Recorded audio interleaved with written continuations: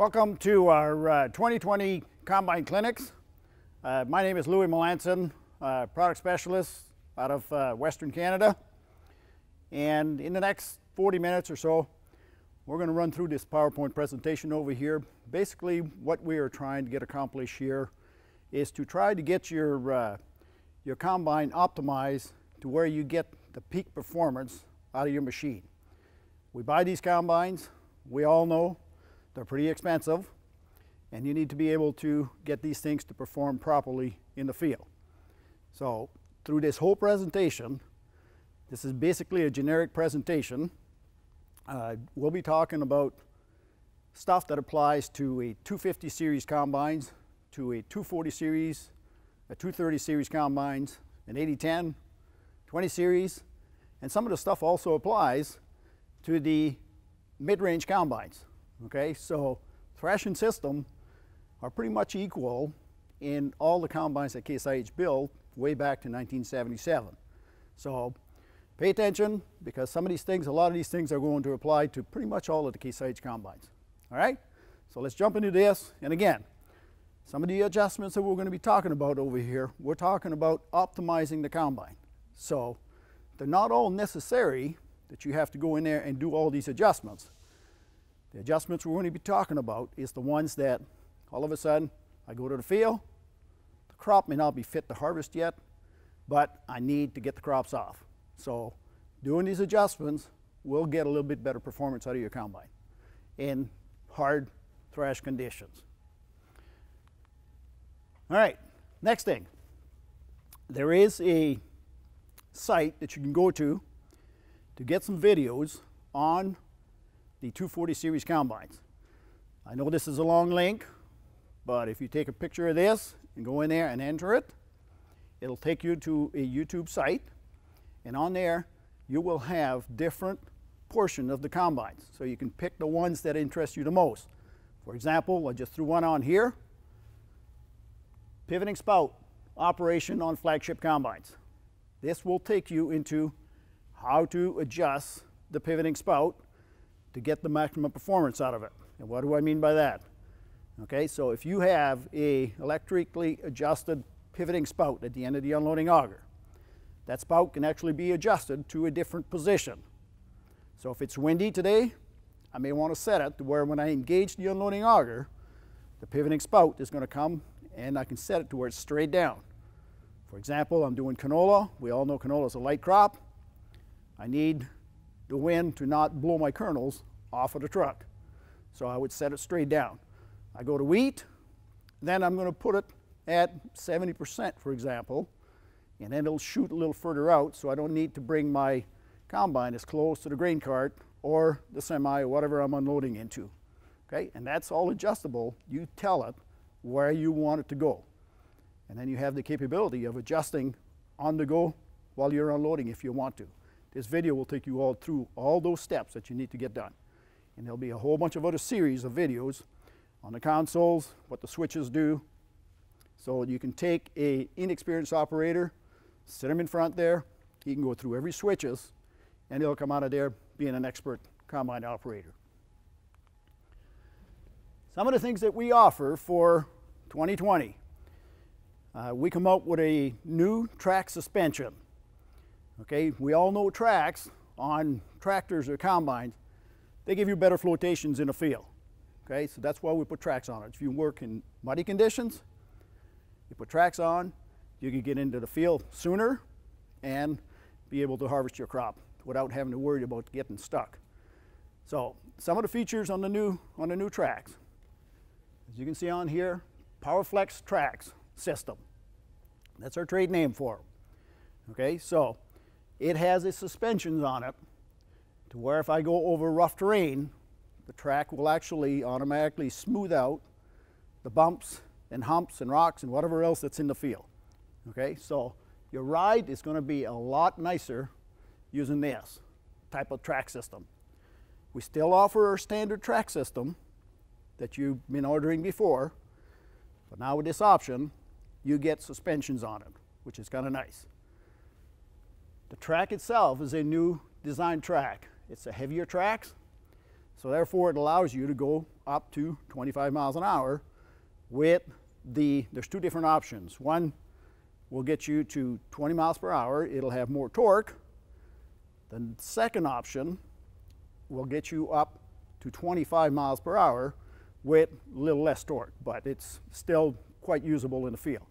So for a guy who does a lot of traveling, he may want to pick the option where I can drive 25 miles an hour and I can pull the header behind the combine without any issues. Shipping, this will be ordered through parts. Okay, shipping will start after July 20th. So we got them available for our combines, and you can also put them on some competitive combines. So there's more to come to that for that feature. Some of the kits that I talk about, and I should rephrase that, I shouldn't call it a kit. There's some components that you can actually put on the older series combines, like a 8010, for example, or a 20 series or a 30 series. These are things that we added to get better performance out of the spreading system at the back end of the combine. And so as you can see on here, this piece of rubber back here, I don't have the part number on my screen over here, but there is, if you go through to the parts counter and you ask for a curtain that fits between the sieve loss sensor pad and the tailboard, the chaff pan, then they'll go through the parts catalog and they can figure out what the part number is.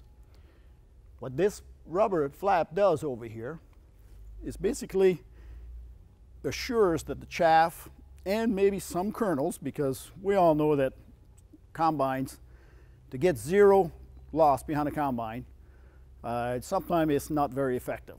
Okay, so you'll be driving way too slow. Combines are made to save grain, yes, but there's a certain percentage of grain that is totally acceptable behind the combine. But you got to make a good job of spreading it evenly across the 30-foot, 35-foot, 40-foot, 45-foot header, whatever you've got on the combine. So what these will do is they will assure that whatever comes off the sieve gets onto this chaff pan, which then gets delivered to your spreaders. And then the spreaders can spread it to whatever width header that you have on the front end of your combine. There's also another rubber flaps on here, which is the same rubber flap you see over here, so one that's right here on both sides of the combine. And those help to redirect material that's coming from the chopper itself. It'll come out towards the back end of the combine, it'll hit the sidewall, and then it'll divert it towards the center of the combine so that the spreaders can grab that material and spread it. Okay? And the same thing with these dividers around this pan over here. If your combine does not have those dividers on there, you can buy them from parts, stick them on there, and then the residue system will work much more efficiently. So that's what these curtains do. So these curtains will fit on an 8010, they'll fit on a 20 series combine, they fit on a 30 series combines. The 240 series combines, they were already installed on there from the factory. Okay, so if you look at your 240 series, 8240, 9240, you'll see that these are already installed on there. Okay, so those you don't have to worry about. Another one, this one I got smart and I put the part number in there. Okay, so for lack of a better word, I call it a chopper knife retarder bar. And what this little option will do for you is if you happen to put some non-compressible object through your combine and they happen to go through the chopper, you have stationary knives located underneath the chopper grate, and as those knives get dislodged from rocks or whatever else, then it takes a knife and it shoots it straight down, and if you have the same luck as I have, it goes right through your sieve, and now you got to buy a new sieve. So what this bar does is actually bolts underneath the chopper grate, and then when the knife lets go, he comes down, he hits this rubber pad, and then it deflects the knife so it doesn't go through your sieve and cut your sieves apart.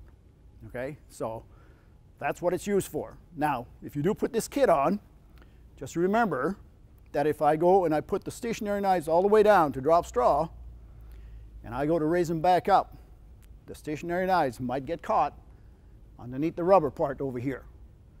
That's why there's quick snaps on here, just over center latch. You just pick them up, Take the rubber piece off, move your knives up, stick it back on, okay? But the beauty of this kit, it will save you some money because the sieves, as you know, is not, when you go, you can spend $1,000 real fast on a sieve.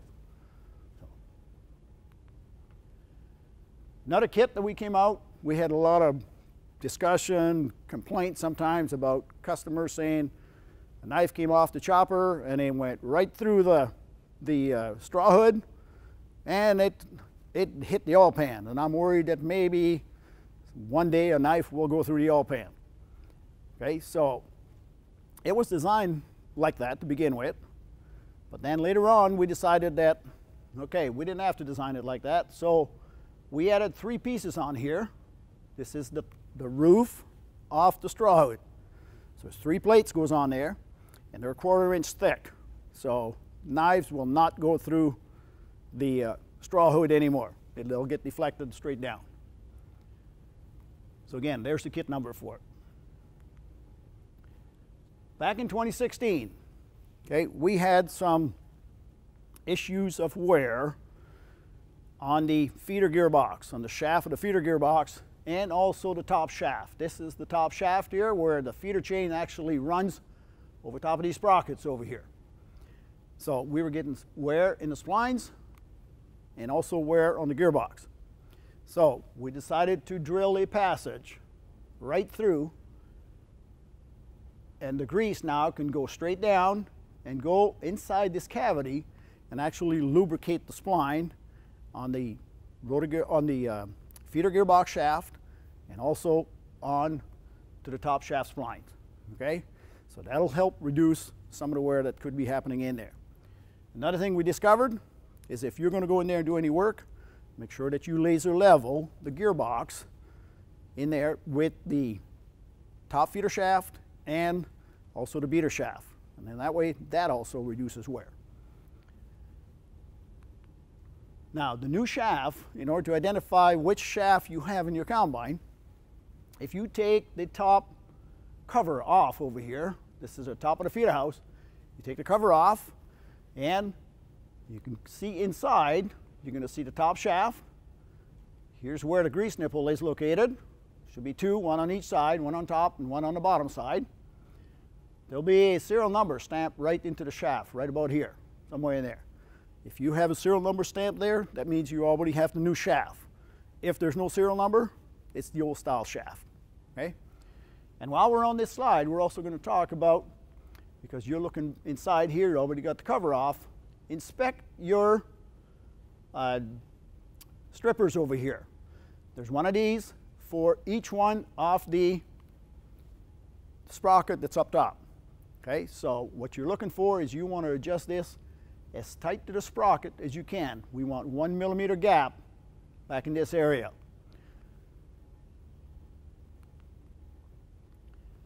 All right, now let's talk a little bit more. I'm going to switch gears a little bit. Let's talk about optimizing the combine.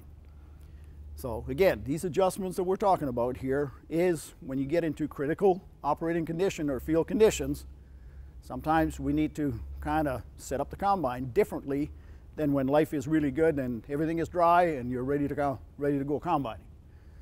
So I always say, what is the first rule of harvesting? And I can guarantee you that probably nobody in this group knows what that is. The crop has to be fit to harvest. How many times do you guys go to the field that the crop is fit to harvest?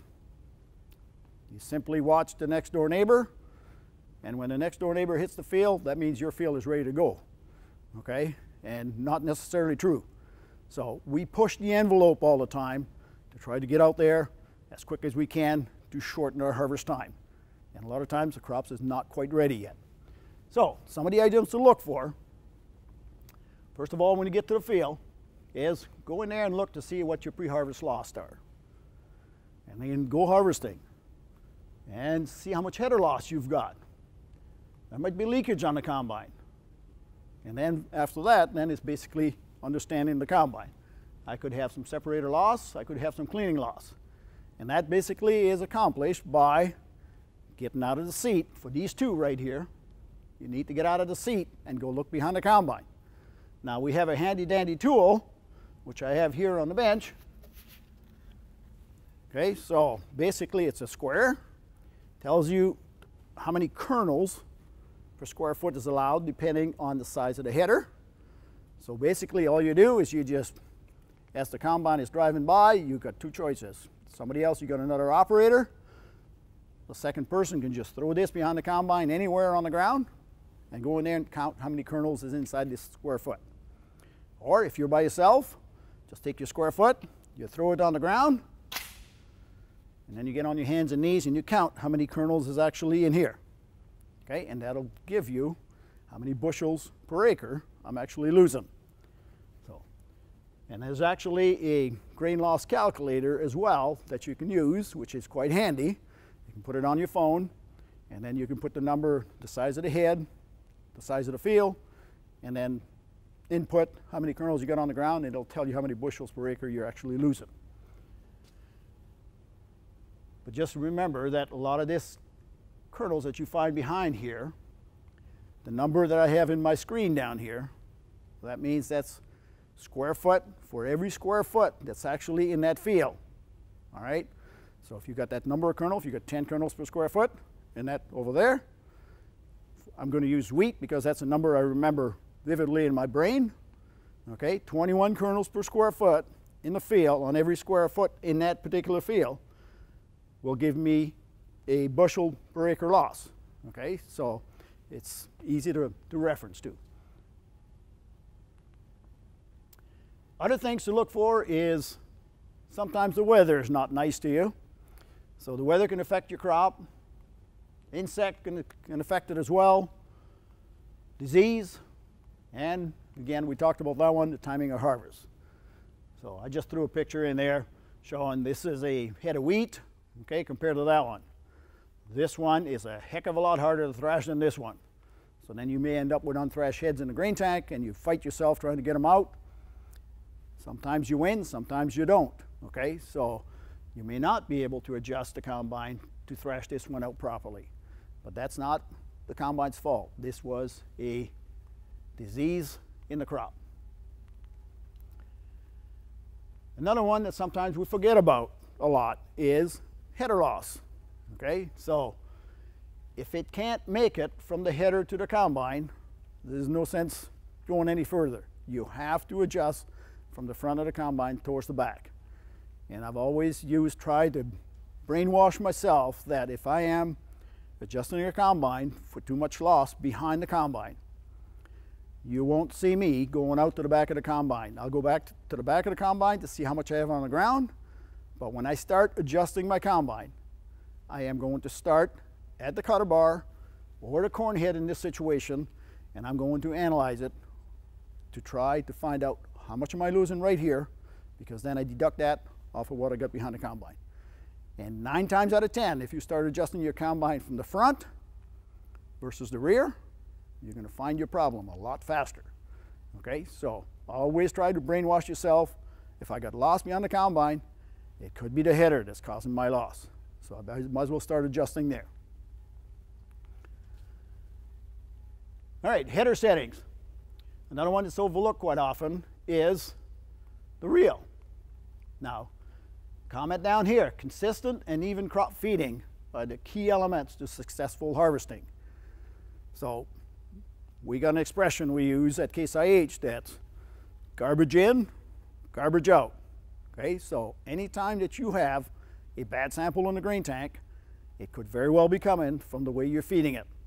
So again, start adjusting from the front. Could be the reel pitch. These things are adjustable. Not too many people out there adjust their reel timing because it's not adjustable from the cab. You got to get out, you got to get some tools. And sorry, but some of us don't like that ladder climbing up and down because it's too much effort. So if the switch's not in the cab, it doesn't get done. So get off the seat, get down, and adjust the features that you have on the header first, and then try the buttons in the cab. It'll be much more efficient. You have got to feed that feeder house properly in order for any combine, doesn't matter which color they're painted, for that combine to perform properly. Headers is a big factor. For example, pickup heads. Pickup head's pretty simple. You lay a swat down, you run out there, and you try to run at 5 miles an hour and pick it up. but there is adjustments on a pickup head. Okay, so on here, I mean, guess what's wrong with this picture? I don't have to guess very much. I just look at it. The crop is coming up, is going above the auger. That is not proper feeding. Okay, so you're going to have to get in there and do some adjustments. So this could be the belts are turning too fast. It could be the auger's turning too fast. There's two speeds on the auger. Okay, so you can get in there, change the sprocket over on the left-hand side to slow it down or speed it up. The height of the auger is adjustable. And then also the finger timing is another one that's real, I'm going to say critical, because I want to stress on it, because nobody adjusts the timing of the fingers. It's just supposed to be done from the factory. Okay, so at the factory, we do set them to where they are fully retracted at this position right here. This is the back of the header here. So this position right here is fully retracted. Not here, not here, down here. Okay, so you're looking at about 4 o'clock position here. If you're looking from the left-hand side of the header, if I'm looking from the right-hand side, then it's going to be about the 8 o'clock position. That's your starting point. That's where we think they feed the best. Now, why don't we weld it there? Okay, we could weld it solid, and then you never have to worry about it again. Well, the reason they're not welded, some other companies, there's no adjustments there. But on ours, everyone that's got an auger, whether it's a draper header, an auger header, or a pickup head, there is adjustment, because you might hit some conditions in the field that will be to your advantage to change the timing slightly to feed it better between the auger and the feeder chain. And that's why we make it adjustable. Sometimes though, what happens is if you happen to hit some rocks, it'll hit on the finger and it might slip the timing. So it's important before you start the season, start at the ideal spot, which is that position right there. Okay, so here's the adjustments. It's real easy to do. You got 4 bolts. You just loosen them up, put a wrench on the end over here, and rotate this coupler. You see the spline right here, and that will change the timing. Now the auger height, I talk about auger height as well. They do come from the factory in the locked position. So this block assembly right here is in the bottom position. So undo the 2 bolts, move the block up, and that'll give you 1.5 inches of float of that auger, which in canola, it's nice to have when you got those big heavy swaths. All right, moving on further into the combine. The next thing is the faceplate adjustment. This position from here over to the auger, in some conditions, are critical. Okay, so you need to have the auger as close to that feeder chain as possible. And that's being done by moving the faceplate. It's being done by moving the front drum position up or down. It's done by feeder chain adjustments as well. If the feeder chain's worn out and it's too close, or you took a link out of the feeder chain and now it's too far from the auger, it's going to impede the feeding. So you need to be conscious of those things. All right, adjusting the faceplate if you do not have, like for example, on the 250 series, we do offer the optional faceplate that can be adjusted from the cab. That's really nice. But if you don't have it, then you still have the ability to adjust it, but you have to do it by using wrenches. As you can see on here, this happens to be a 240 series combine. Okay, so you have 4 bolts up here and 3 bolts on the bottom. It pivots right here in the middle. So what you're trying to do is, if I got a pickup head, for example, you want this as far forward as possible, and it pivots in the middle, so therefore the bottom goes closer to the feeder chain, and then you get a better infeed off your dripper belts to your feeder chain. If I have a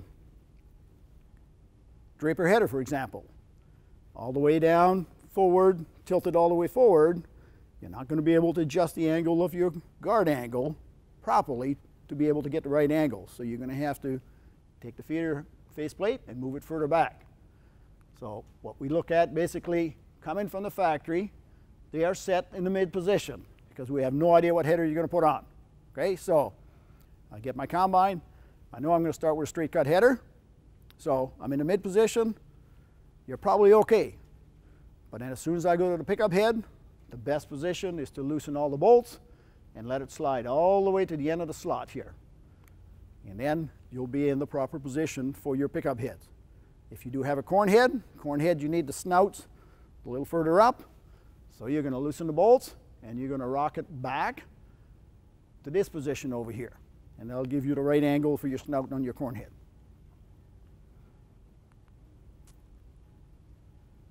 Drum position. Drum position, there is a bolt on the side of the feeder, one on each side. And we'll get a close-up of that here in a minute. So that's how you move the drum up and down. While we're on this slide over here, you'll notice the mechanism for the adjustments to the feeder chain. This happens to be an 8010 photo, 8120. Okay, so there is no spring adjustments on here. It was fixed at that time. But we do sell a kit through parts that you can actually put a spring-loaded system on here, just like the new combines. Okay, so there's internal linkage and that needs to be changed, but it is retrofittable. Position of the front drum. If you look in your operator's manual, by the way, the operator's manual, that's that book that's in that box that's underneath the seat that some of you guys have never seen before. So if you go in there, you're going to see that in the operator's manual, find the page, and it will give you the settings. Okay, corn position and other large grain, edible beans, all the way to the up position. That's the position they come from the factory. Mid position, small grain, edible beans, depending on the requirements. Okay, so it's up to the operator to decide where it needs to go. I know in small grain it is a lot more effective because in small grain you need traction on that crop. So if the drum can come all the way down to that position, then it will drag the material up into the feeder house a lot easier. And sometimes if it's all the way up, it can't quite grab it. You've got to force feed it, and that's not good when you're force feeding. Lower position, basically for grass seed, okay, because the swath is usually not as heavy coming into the combine. So you drop it down to the bottom position. And I might as well tell you now, if you put it in the lower position, when you're running empty at the end of the field, you may hear the feeder chain tapping on the floor. That's not unusual, okay? If you don't like it, raise it up. Just know, raise it up to the mid position, but just know that you're not at the ideal position. Okay, usually when there's crop in there, you don't hear any noise. It's only when there's no crops in.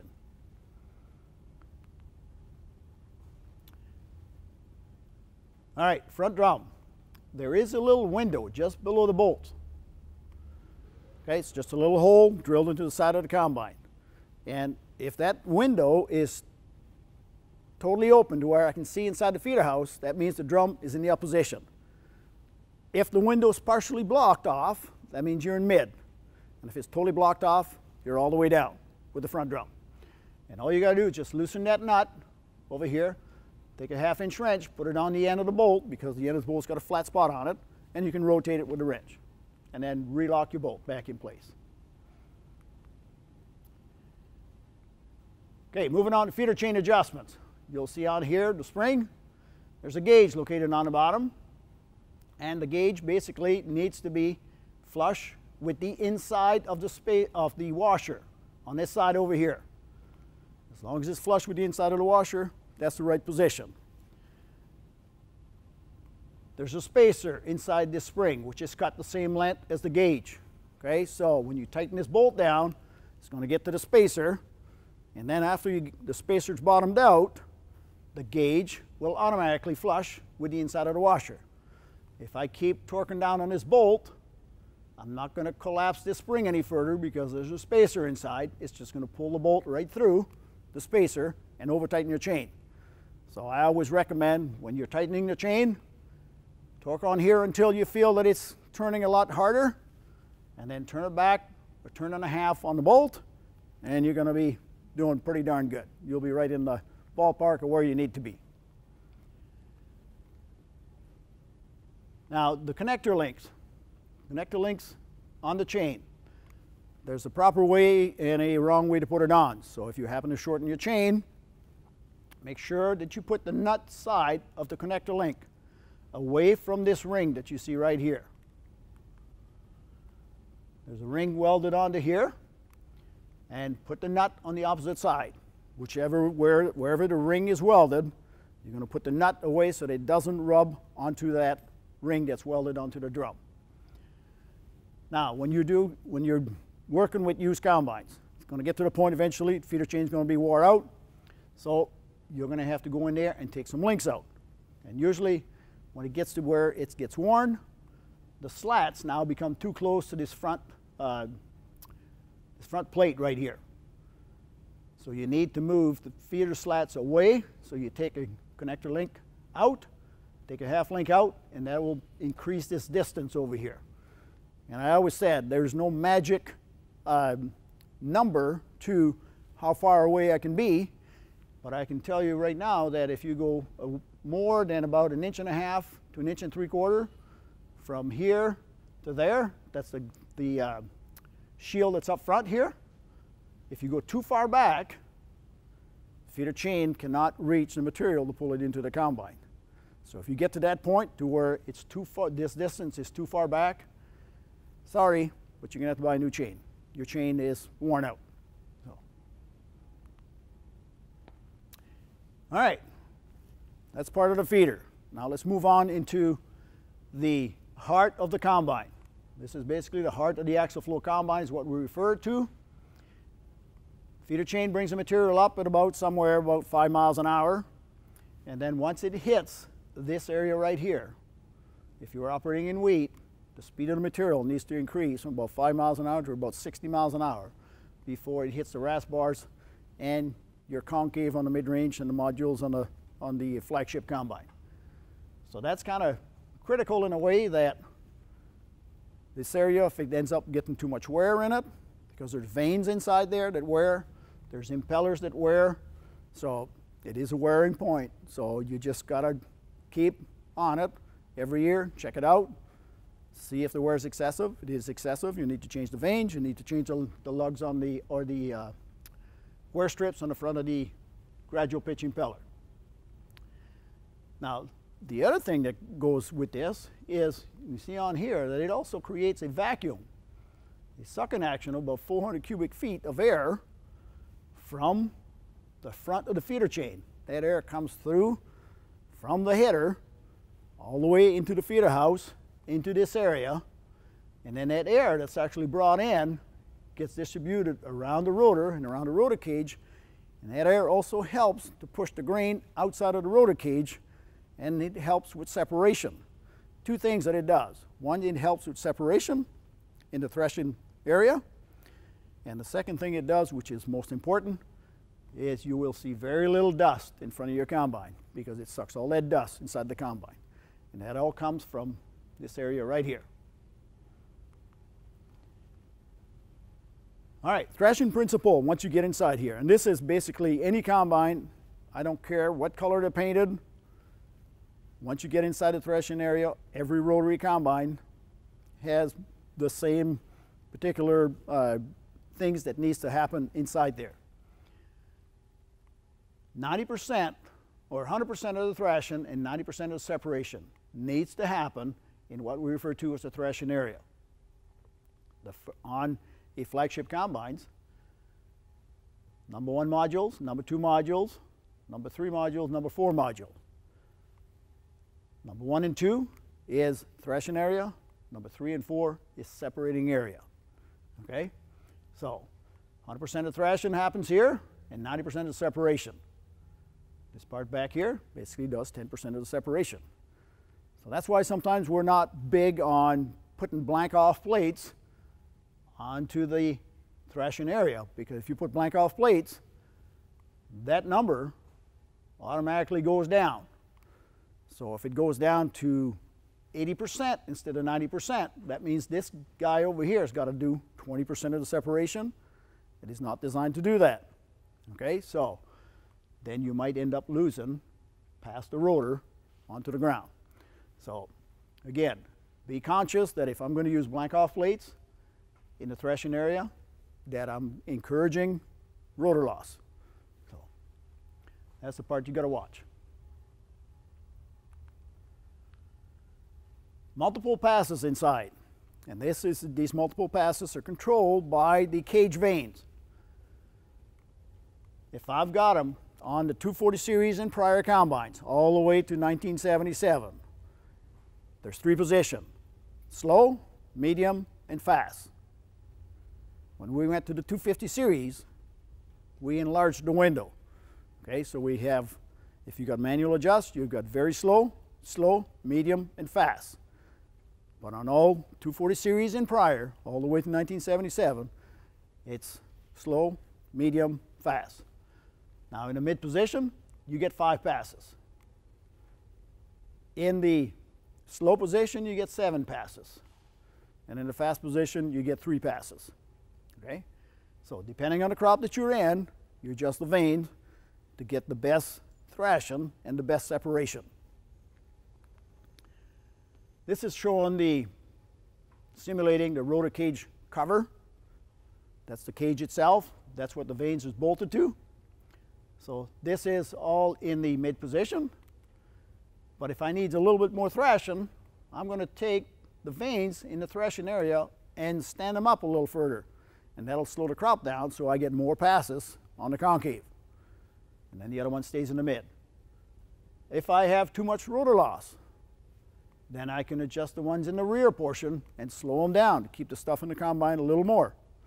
But just remember, the more you keep the stuff inside the combine, the more it breaks it up, then it puts more debris onto the cleaning system. More material other than grain on there. If I'm into an easy thrashing crop, I can put them in a fast position, get them out of there as quick as possible. I'm trying to bale straw, for example, behind the combine. Might not be a bad idea to put them in a fast position. They won't damage the straw quite as much. So if I'm in canola, maybe I want them in a fast position, because canola, if it's ideal thrashing condition, it breaks up pretty good, and then you overload the cleaning system with material other than grain.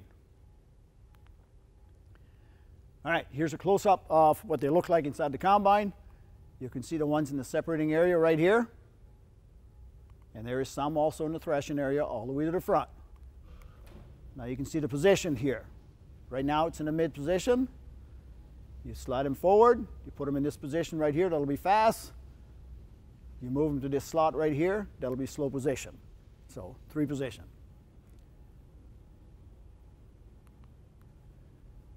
All right, looking at the window. The window usually is a good visual. So you look at the window, you can see the sample in the grain tank. That's why we put a big window in there. So we want you to be able to just take a quick look at the window, see how clean it is, and then adjust your combine accordingly.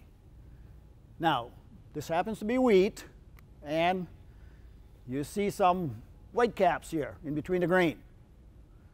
And I always like to talk about this in clinics because there's some operators that if they don't see 100% grain on here, they panic. Okay, so there's no need to panic. Relax, because the combine is designed to have the dirtiest spot of the grain tank right against the window.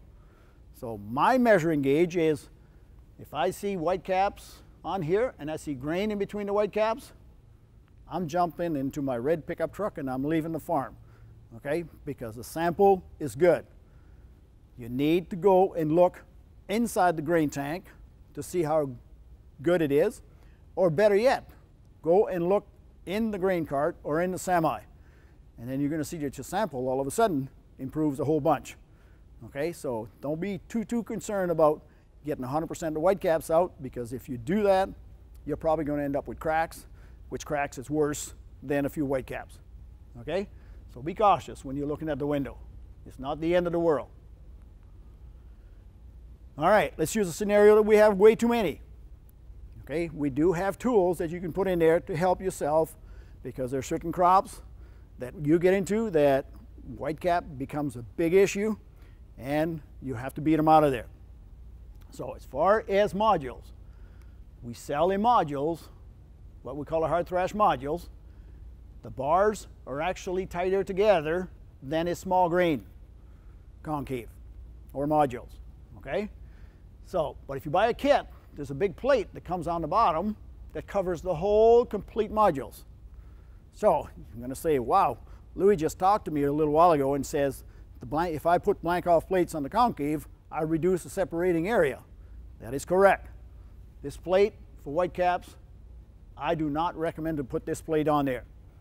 Okay, so put the module in, but forget the plate, because it takes way too much horsepower and you're going to end up with way too many cracks.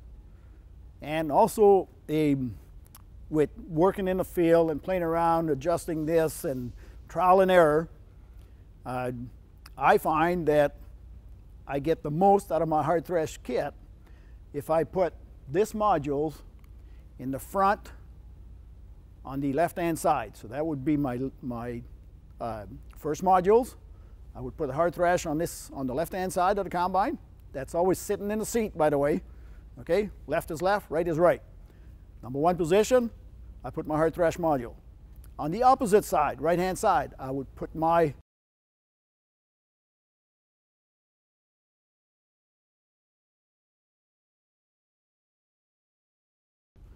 in the kit also comes a plate that goes right above here and covers the hole in the rotor cage. Because right here, behind this shaft over here, there is holes just like these ones or these ones.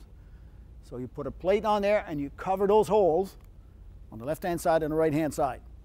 Okay? And that will keep those white caps inside the rotor housing, and they get a second chance of being caught on the opposite side when they come back down. So that'll help to re-thrash the white caps.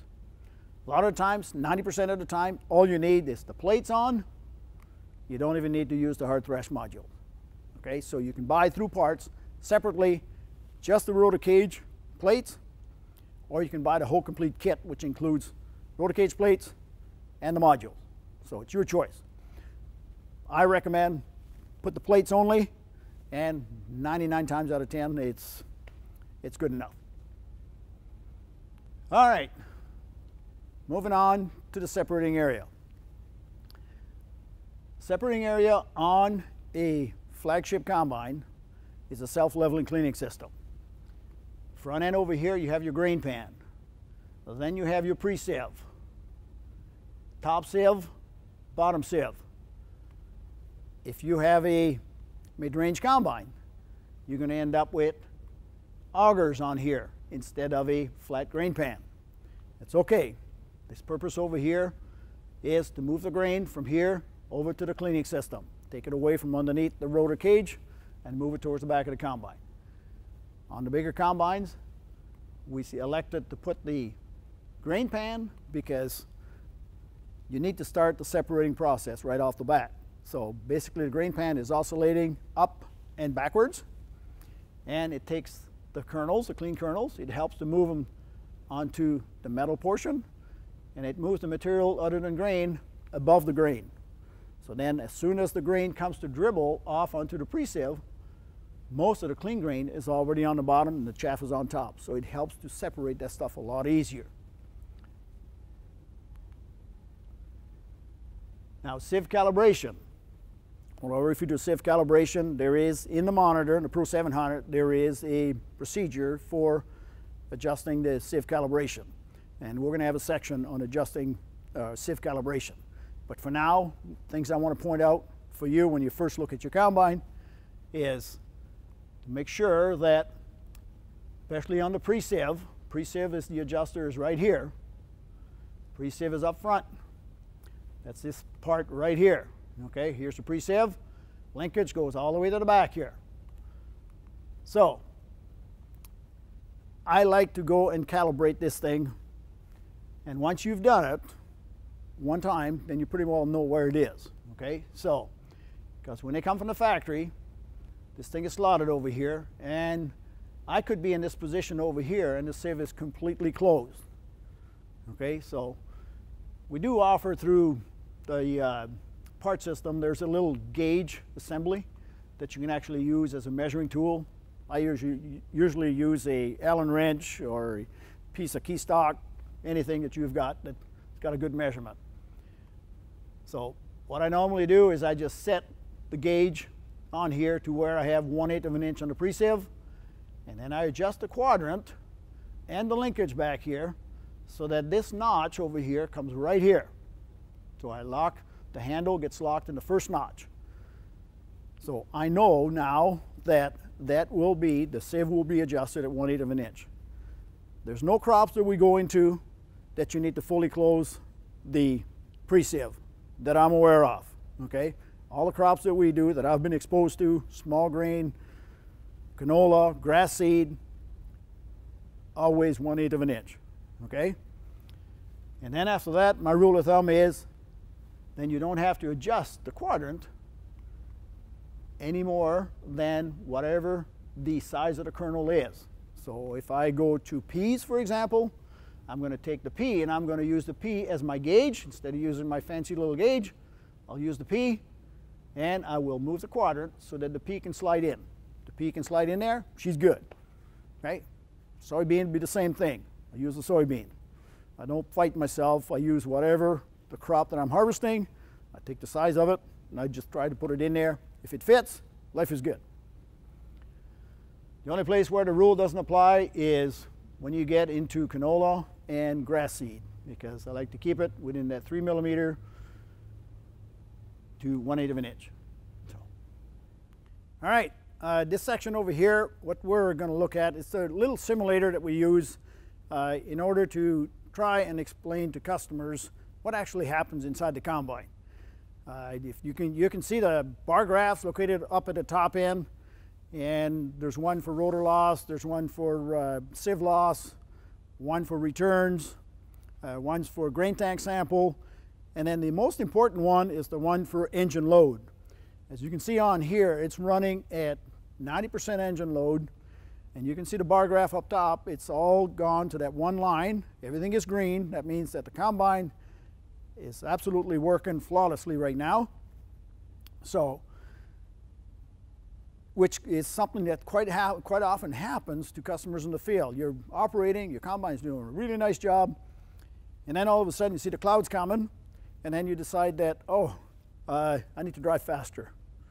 So all of a sudden you push on the lever a little more, and as soon as you push on the lever, then you increase your ground speed. And you'll see on here, the minute that I increase my ground speed, you'll notice that up at the top end, if I look at my bar graph, it went from 90% engine load to 120% engine load. And you'll notice the rest of the bar graphs, the sample went dirtier, the rotor loss increased, the sieve loss increased, the cracks and broken increased, everything went downhill. Okay, so the reason why that happens is because in order to go from 90% engine load to 120% engine load, the engine actually grew in horsepower to go from 90 to 120. So you got lots of power. So you see the clouds coming, lots of power. So I can drive this fast. But in order to go from 90% engine load to 120%, the engine normally at rated speed is 2100 RPM at 100% of engine load. Once I push it to 120% of engine load, the engine RPM needs to come down in order to grow horsepower. So as soon as it gets down to about 1900 RPM, now you're at 120% engine load, and there's another thing that's happening at the same time. Rotor speed, I can go and increase it again, not a problem. I can increase my fan speed, I can adjust my sieve to try to compensate for it and clean my sample in the tank. But the one factor that you have no control over is the speed of the oscillating of the cleaning system.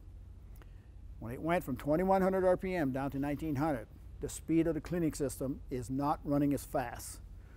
And that's what degrades the quality of grain tank and rotor loss and sieve loss. Okay, so can I run at 120% engine load to go through that one spot in the field? Absolutely. Okay, that's what it's there for. But in your own mind, you should be concentrating on the fact that maybe I'm losing a little bit more when I'm going through this spot.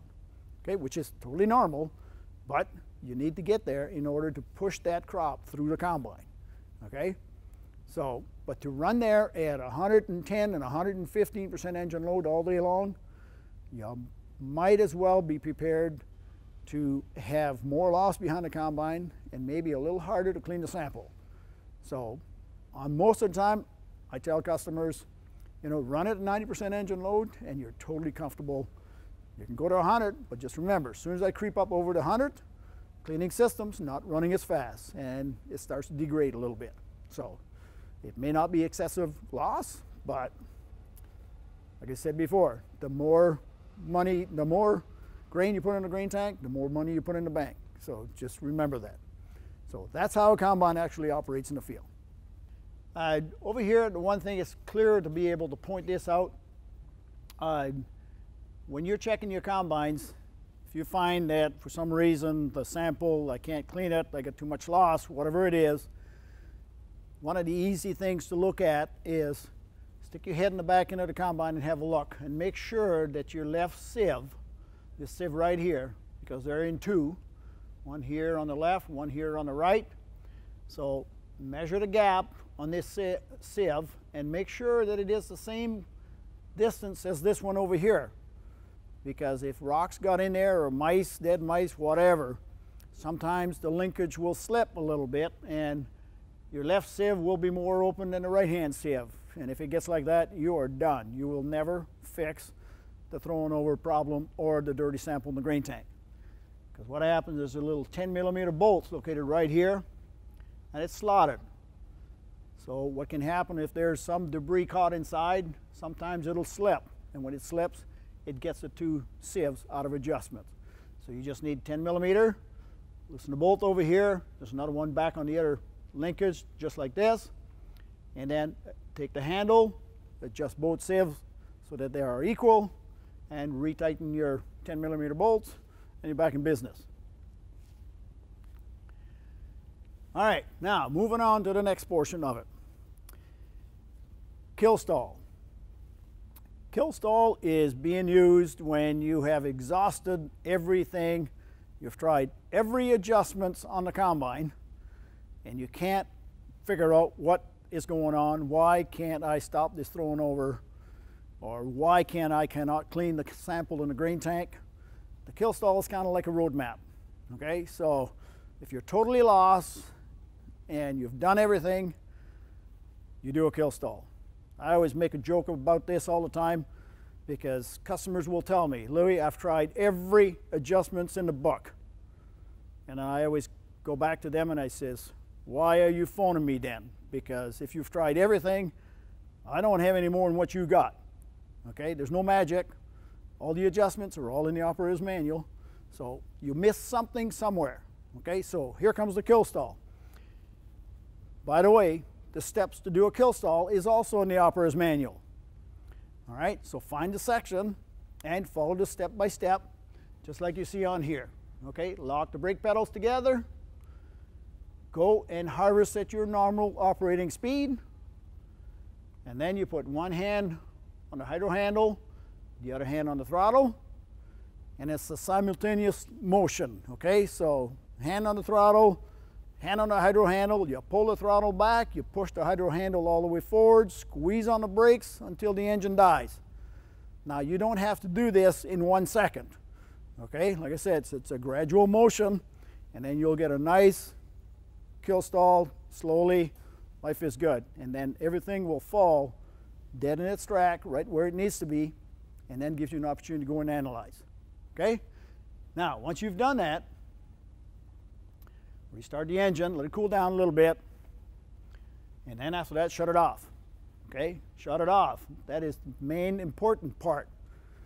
Just remember, you're going to be crawling inside that combine. If you're crawling inside the combine, you do not want the engine running. And it's probably not a bad idea to have the key in your pocket as well so that nobody else can go and accidentally start it when you're inside. Okay, so safety first, and then after that, you go analyze. All right, so this was basically operating in, I've done it in 2 places, one in Arizona, one in Oklahoma. And when we did the kill stall, we go in there and we start analyzing. And if the whole system is operating properly, my sample is clean, I have no loss, life is really good, and I do a kill stall, what you're going to see is you're going to see a pile of stuffed material onto the grain pan. This is the pre-sieve over here, so it's all covered up. this is the top sieve right here. If the top sieve is completely open, about 15 inches somewhere in there, and then the rest of it is covered up all the way to the back end of the combine, I can almost bet you dollars to donuts that you do not have any thrown over and you have a clean sample in the grain tank. It's almost guaranteed, okay? It's when it doesn't look like this that it's not good, okay? So now let's go back and we're going to do another kill stall after we readjust the combine and go through the same motion. We did another kill stall, we looked at it. All of a sudden you look inside here and you can see that, whoa, my 15 inches that I had over here, which was totally open before, now it's open way too much. So now you have to scratch your head and say, whoa, what just happened here? What could be the possible causes over here? Well, I've been operating combines for 40 years plus, and the one thing that I have learned in those 40 years is the fact that anytime that the sample is not clean enough in the grain tank, everybody that sits on that driver's seat will go to fan speed right off the bat. Fan speed is always the magic thing that fixes every ailment that we had got in a combine. It's not true, okay? So I get the comments all the time, you know, Louis, how come you only give me 1100 RPM on the fan? I need 4000 RPM. I could give you 10,000 RPM, you'd never fix it, okay? So this could be, it's too clean on here. So it could be a possibility of too high a fan speed. It could be the possibility of a upper sieve open too much, bottom sieve open too much, because it's allowing all the air to go to the top and it's over cleaning it. But in the meantime, it's throwing grain out the back end and it's giving you a dirty sample, okay? So in this situation over here, we had 15, 20 guys who were all analyzing, so we said, okay, which one is it? Which adjustment we do first? Well, from past experience, I know that most operator always run fan speed way too high. So I said, why don't we pick on fan speed? So we took the fan speed, we lowered the RPMs down. Because the reason why I picked fan speed, because I wanted to get more material on the cleaning system. That was my idea behind it. I don't have enough right now. So I'm going to use my fan speed. I'm going to lower it down and see what happens. So we lowered the fan speed down by 50 RPM. We went, did another kill stall, and this is what we found. Okay, so you can see on here that this trough over here is full all the way to the front. And these ones are open on the sides over here. So that was lowering the fan RPM. Now, if I increase my fan RPM, what am I going to get? There you go. Well, obviously that's not the right adjustment. So, now if I open up the top sieve wider, is this going to fall through there? Yeah, probably a pretty good chance. But don't forget, the picture down below on the bottom sieve looks just like this. So if I allowed this material to fall on the bottom sieve, what do you think this bottom sieve looks like right now? It's going to be worse. Once it goes through the bottom sieve, where does it go? Up in the grain tank. So that's why you see a whole bunch of chaff and debris in the grain tank. So in other words, any adjustments that I do with the cleaning system right here, top sieve, bottom sieve, fan speed, will never fix this issue. This has nothing to do with the cleaning system whatsoever. Okay? So now, where is it? Remember when I said when we started, always start adjusting from the header and move back? Now this is where you're starting. If you're bunching up on the header and it goes inside the feeder house and it's a more aggressive thrashing at one spot than another spot, you're going to dump too much grain onto the grain pan right in this area. Right now, what's holding this chaff down is there's way too much grain here for over here. So I need to take the grain off that grain pan and move it over here or over there somewhere to where I can equalize the amount of grain all the way across that pre-sieve. Once I get that accomplished, don't matter where I get the cleaning system set at. Okay? Cleaning systems are very forgiving. And if you run out of fan speed, that brings you back to possibly it is a thrashing problem. Maybe I should fix the thrashing problem first, and then I'll have enough fan speed. Okay? So, over here, we all agreed that, no, we're not going to clean this with the cleaning system, so let's do something else. So what we did is we reduced the rotor RPM, and we went and did another kill stall. Reducing the rotor RPM, moved the pile from here to here.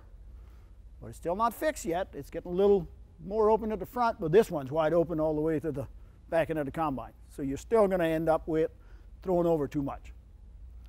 So we knew that now lowering the rotor speed, that it moved the pile over to the right-hand side of the combine. So one guy says, geez, Louis, jack the rotor speed all the way up, see what happens. So we cranked the rotor speed all the way up, went, did another kill stall, and guess what? Now it shoves everything over to this side, and there's hardly anything on this side. So just moving the rotor speed up and down will move where the grain is falling onto this grain pan. Okay, you slow it down, it's going to move the pile over to the right. You speed it up, it moves it over to the left. Now we have to scratch our head a little bit and say, why does it do that? Well, the reason why it does that, on the flagship combine, the pinch point is bottom dead center right here. Okay, so if the pinch point is there, from the modules to the RAS bar, and if I had a flagship or mid-range combine, from the concave to the RAS bar, is this wide, I can only allow so much stuff to go in between. So as I'm coming from the right-hand side, I'm coming down, I can't make it past the pinch point, I'm going to dump here. So if I slow the rotor speed down, I can't drive it through the pinch point, so it falls here. As soon as I speed up the rotor, I can drive more stuff past the pinch point over to this side. And then it increases the load on the other side. So rotor speed will affect what happens on that grain pan. Now, you've got to ask yourself the question next. What happens if I make that pinch point wider? I leave the rotor speed at the same spot, but I open up the pinch point. So now it's going to be easier to drive material past the pinch point to this side. And if I close it tighter, then it's going to force the stuff to fall over here. So by moving the concaves or modules up, tighter, it's going to dump to the right-hand side. Opening it up, it's going to dump more to the left-hand side. So now, you have to figure it out. It's all the operator. It's got nothing to do with Louis or anything like that. Okay? You're the one that has to decide which adjustment am I going to take. Okay? Sometimes I drive a little fast going down the road. I like speed. I like speed because speed is directly related to the speed of my ground speed. So if I speed up my rotor and I can fix the problems, that means that I might be able to just drive a little faster in the field and get the same thing accomplished. So for me, I always pick rotor speed. If that doesn't work, pick the adjustments of the modules or concave. Okay? Now, when you adjust, remember, it's not 200 RPM. Increments increase. All right? And after you do adjustment, don't panic when you look in the grain tank and you haven't cleaned the sample yet. We had a dirty sample before. I haven't cleaned it yet. Make sure that you drive far enough in the field. You got to remember, the crop has got to come from all the way up here, front of the combine, all the way to the back end of the combine. That takes X number of seconds to happen. So your changes, when you do changes, is not going to be instantly. Just let the combine fill itself and then see if you improved it. And if you did, good. If you didn't, try another adjustment. A lot of times what I do is I just use my sieve loss indicator. If I got a cleaning system problem, dirty sample in the grain tank, I will use 9 times out of 10, the sieves will be indicating that you have loss behind the combine. So you can watch it, and if you see it increasing, you've gone the wrong way. If you see it decreasing, it's helping, then you're going to see it come back up. At that point, quit playing rotor speed, play with your concaves or module position. And keep adjusting one at a time, okay? Do not just do 2 or 3 because you're smarter than everybody else. One adjustments at a time, That's the key with combine. And then you keep tweaking until finally this thing carries on. And guess what? You end up back to where you need it to be. Your sample is cleaned up in the grain tank. Your loss is cleaned up at the back end of the combine. So that's why you use a kill stall. So it's a good roadmap to tell you immediately what's going on. So the more grain that you can save, back to our old saying, more grain in the tank equals more money in the bank. Make sure that you have a safe 2020 harvest. All right? So good luck out there. Thanks for watching.